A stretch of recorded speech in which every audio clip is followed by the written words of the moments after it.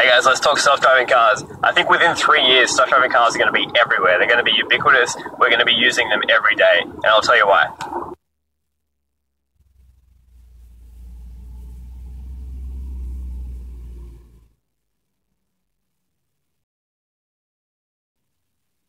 So Elon Musk has already said self-driving cars the technology will be feasible within 2 to 3 years. The autonomous self-driving cars will be on the road and be operating. The Tesla autopilot system is actually a swarm, a machine learning algorithm that actually learns from all the swarm, from all the vehicles, and so it gets better by the day in real time.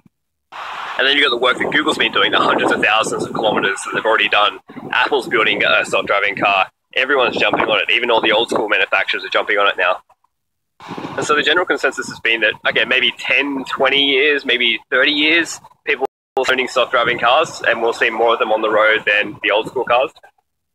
But Uber's already made it completely clear that they want their entire fleet to be self-driving as soon as possible, as soon as the tech is available. They've even said they'll take 500,000 orders from Tesla in 2020. So Uber already has the funds, the reach, the distribution channels, the brand. So the moment that they can buy any self-driving car they can, they'll buy all of them. They might either buy or lease, but what Uber will actually do to get a competitive advantage is they will try and sign exclusivity contracts with manufacturers of self-driving cars to get the entire production. And so the moment that happens, seemingly overnight, Uber will actually deploy self-driving cars, and suddenly you'll be able to get any car delivered to you in real time on demand.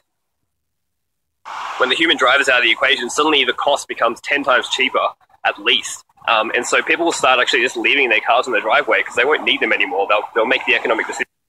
If Uber can buy up and deploy enough self-driving cars as quick as possible to keep up with demand, I think people actually, no one will want to own their car anymore. People will be selling them for scrap metal.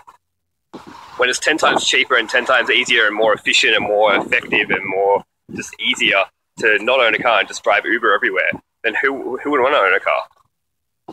So there you go, 3 years. Uber will get their hands on as many self-driving cars as they can possibly get, and they'll literally drive them automatically off the production line and out to where they need to go.